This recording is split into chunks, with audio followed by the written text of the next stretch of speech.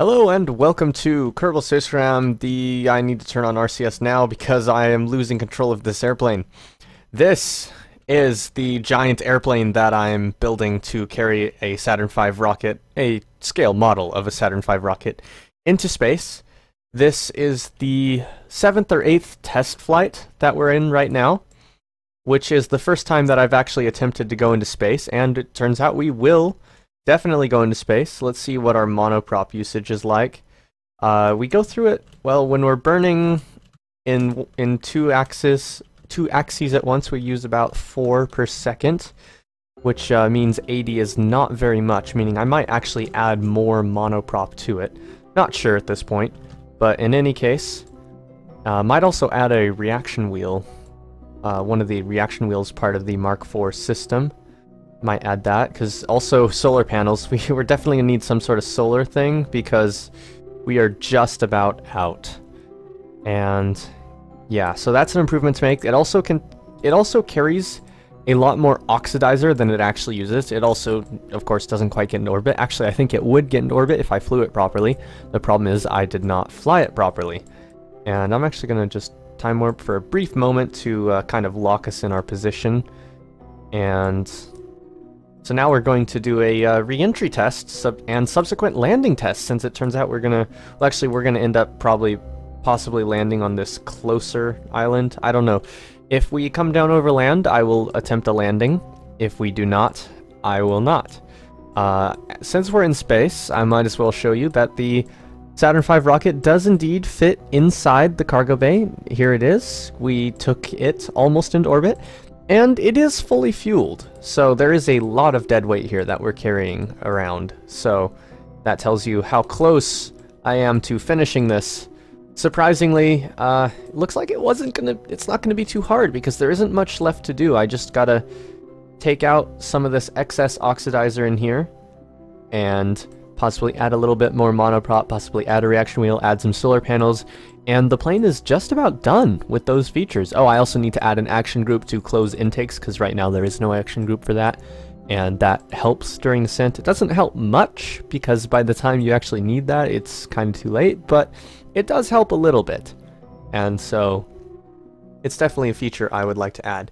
Anyhow, the first video I did was, of course, kind of just giving you a quick little overview and kind of going, I'm doing this thing. This second video, well, the second video was actually a short little clip I posted last night.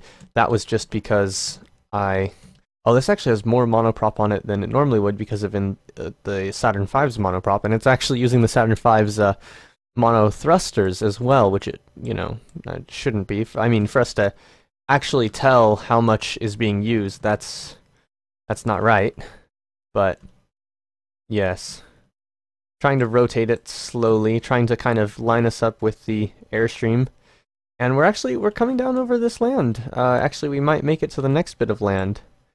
I forgot that we're coming down in a steeper re-entry path than I usually come down in, so we're actually going farther than I'm used to. I'm going to go ahead and close the cargo bay at this point, because there's no point in having it open.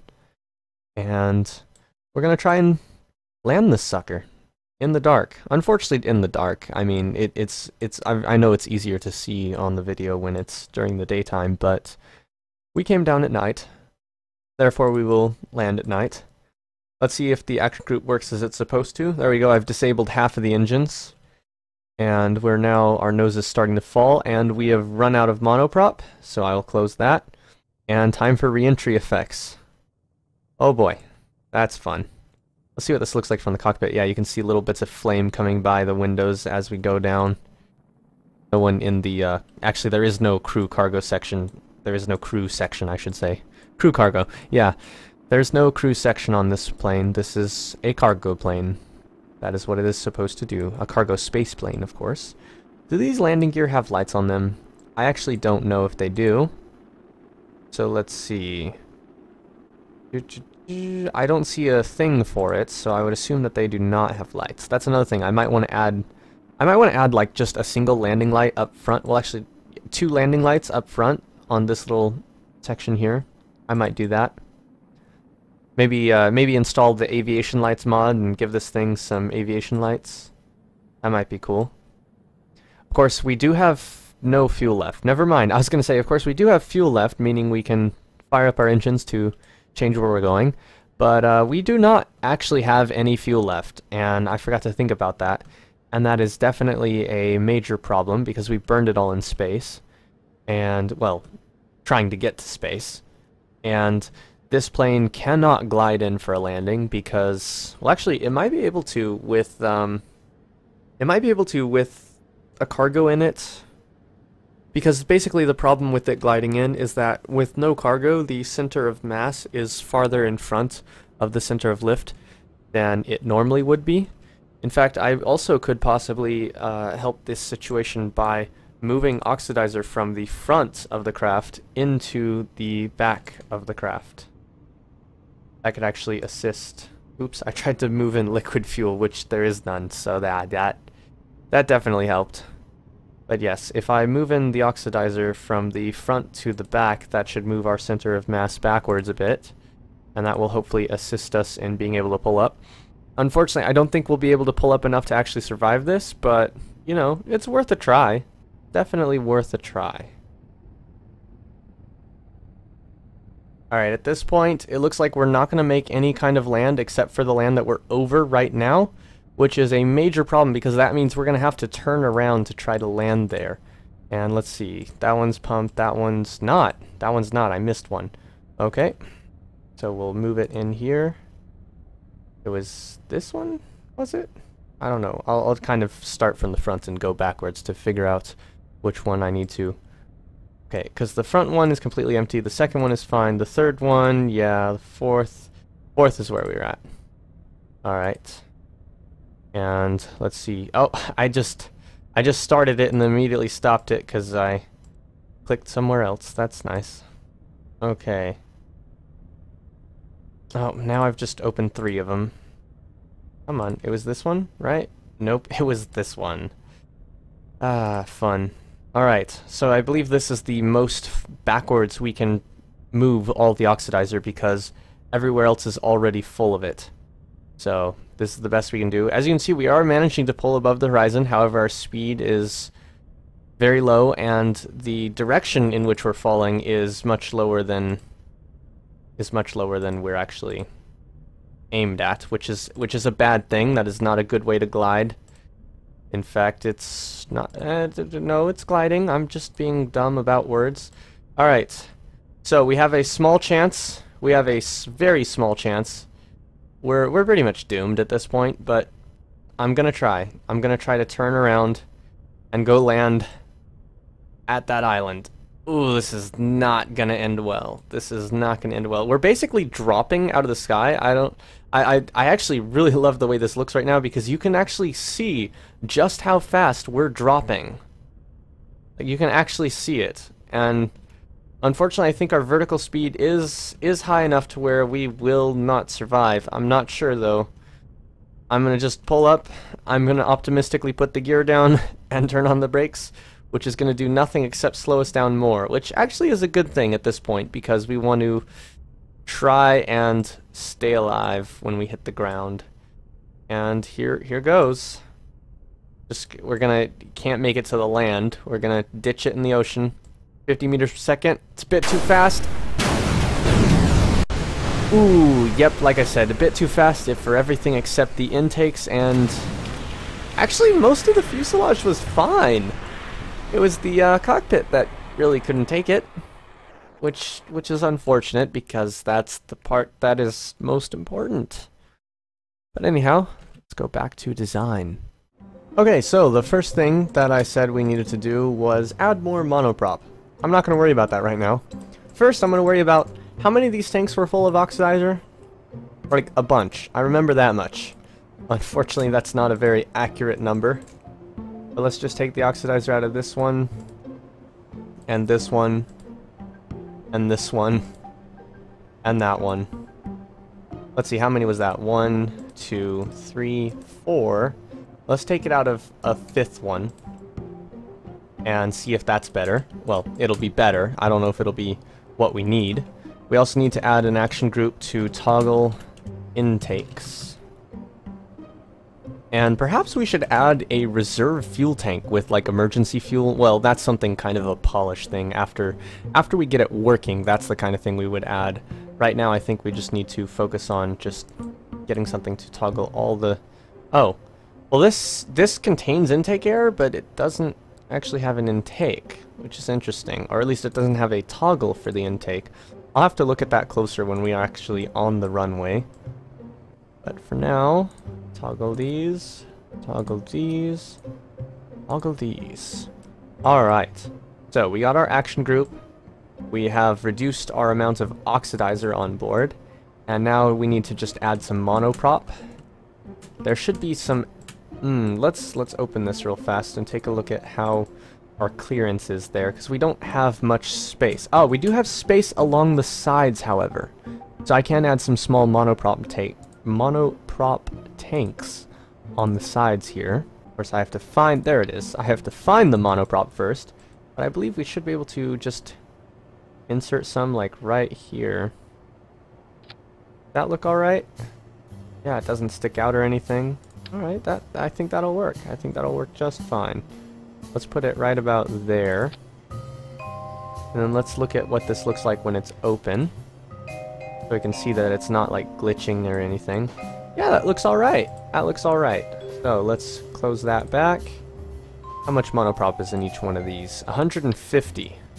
Let's stick another set on here. And we'll just have some spare monoprop on the side here. That'll be nice. There we go. That should... Yeah, that still has clearance, so we technically could roll something in here and roll it back out, which I definitely want to do at some point with other stuff. And we can definitely... Yeah, we can do that. Alright. This is looking great. Another thing, look at our center of mass and center of lift. Oh, our center of mass is just barely in front. That's actually alright, though. I said I wanted to add some lights, so let's go find the lights, wherever exactly they're hidden. There we go. Illuminators Mark II. Oops. And we want to kind of just inset them in here. Oops, wrong way. Nope, nope, nope, nope. They're going to be a little bit difficult here. Hold on, let's try placing them with the angle snap. Okay. So let's see how that looks terrible. Okay, let's go back to the other kind of angle snap. Or the lack of angle snap, I should say. You know what? Maybe if we place them instead of on that angle piece, we put them above it, but like embedded into it. Let's try... Oops. Let's try this. Yeah, see, that looks good. I think that looks good. Yeah. Now, of course, to see what it actually looks like on the runway, we need to go launch. But yeah, this is what I've been working on. Very nice. Or at least I think it's very nice. It also, I forget if I mentioned this or not, but this is using the docking nose cone. So we have our little docking port up front. Of course, later on, I'm going to add lighting to the bay and a docking port, or 3 or 6 in the bay. I don't know how many, that's why I said 3 or 6. Of course, that can always be modified later. And that's where we will have those. There's RCS ports. You see there's 2 little ports on the sides here at the front. And then there's 2 at the back here. And then there's 4 in the middle. 2 on the top, 2 on the bottom, right there. So you can see we have fairly nice little RCS setup. Could use a bit more, but I think this is alright, honestly. Let's see, what else do I need to do? I did want to put some canards on the front of the thing. Of course, our center of lift is already dangerously close to the center of mass with this payload, and I might not want to actually do this. But then again, maybe I do. Maybe I do. We'll take a look at it. Nothing else. I think that looks alright. I don't know. It's really a matter of opinion. But I think I will go ahead and have this up here. Let me just change exactly where I'm going to put it. I'm going to kind of put it over this cable to kind of hide it a little. Clever. Or so I thought. There we go. And we want these to only activate for pitch because that's what they're there for. And they don't intersect on the inside, that's good. And, ooh, never mind about the placement, on the exact placement. See, I always hate when you have control surfaces that glitch into other things while you're, you know, using them. I just always have hated that, and so I try to always place them somewhere where they're not gonna be able to glitch into something else. That's actually a problem that I'm trying not to think about, because I just remembered that this plane actually already has that problem in one spot. In fact, I think I'm gonna undo what I just did, because the plane already has that problem somewhere. I'm just gonna give up and let it have that problem in 2 places. Oh, what? And now they're gone entirely. What the hell? The undo feature just kind of glitched out and broke, which is unfortunate. Maybe if we just add these. There you go. That way I can satisfy my need for these not to glitch through other parts. Try putting them like that. Yeah, let's do that. Let's see. How does that do our mass and lift? Oh, that's... See, now it's pushing slightly ahead. So let's fill the foremost with oxidizer, right? And then take out the one on the farthest on the rear. Remove it of oxidizer. See, that moves our center of mass forward a bit. I think that'll be alright. The thing is, I don't want to move it too much more forward either, because when it's empty, there's a difference. I think we can go ahead and fill one more up here and take out one more back here. In fact, I need to check. Is this 110? Oh, that's 55. So actually, let's take out another one back here. Alright. I think we're good to go, other than I need to close this again. Come on. Close. There we go. Alright, I think this is good. Time for another test flight, of course. Oh, and I need to save it, of course.